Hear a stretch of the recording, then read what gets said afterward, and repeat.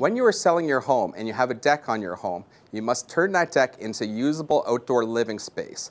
When you have a small home for sale, this is especially important as it adds available square footage for the spring and summer months to your home. If you have an old deck, the first thing you must do is clean that deck off. A dirty old deck is completely unattractive to a potential buyer. Secondly, after washed off the deck, what you need to do is sand the deck down and prepare it so that you can stain it and beautify your deck.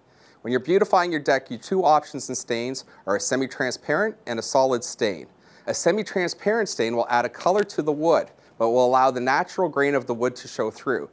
A solid stain will hide the wood and give you a solid color that appears like a paint over top of the wood. This will hide old, cracked wood very easily, and because it is available in just about any solid color, tintable to over 2,000 options, it is able to easily blend into the colors that you use throughout your home, be it shutters, doors, or your brick color.